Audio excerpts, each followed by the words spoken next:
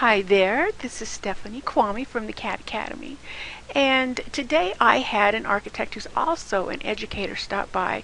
He does custom homes and he had run into a snag, so we decided to sit down together and see if we couldn't figure out how to fix this problem. I can tell you that fixing this problem was only possible with ArchiCAD 15.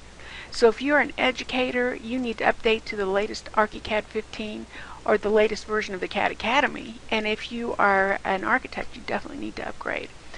Let's look at a generic perspective to see what the issue is.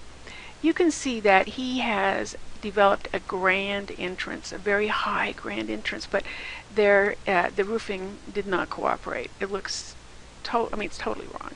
So let's see if we can't fix that. So let's go back to the first floor. And what we did is we added what I call construction walls. We need some cutting geometry tools.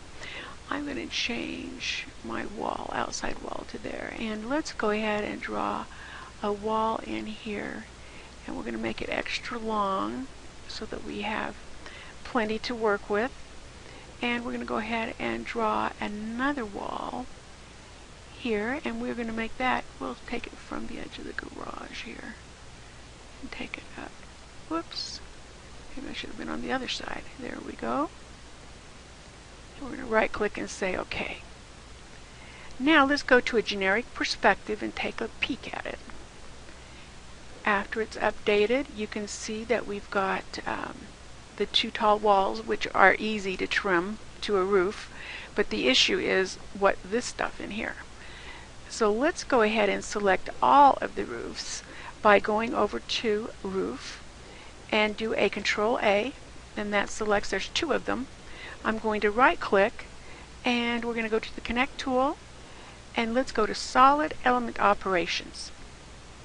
You see that the two roofs are already there. I'm going to do a click on here so that both of them are in both selection sets. This is actually called a Boolean analysis if you're doing math. But what I'm going to do now is select subtraction with downward extrusion. And let's execute. And let's see if we didn't get what he needed, and then we can play with our construction roofs the construction walls after a bit. But you can see that is exactly what he wanted for this grand entrance of this house.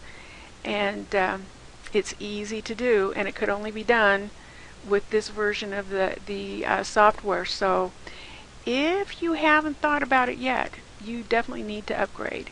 Thank you for listening.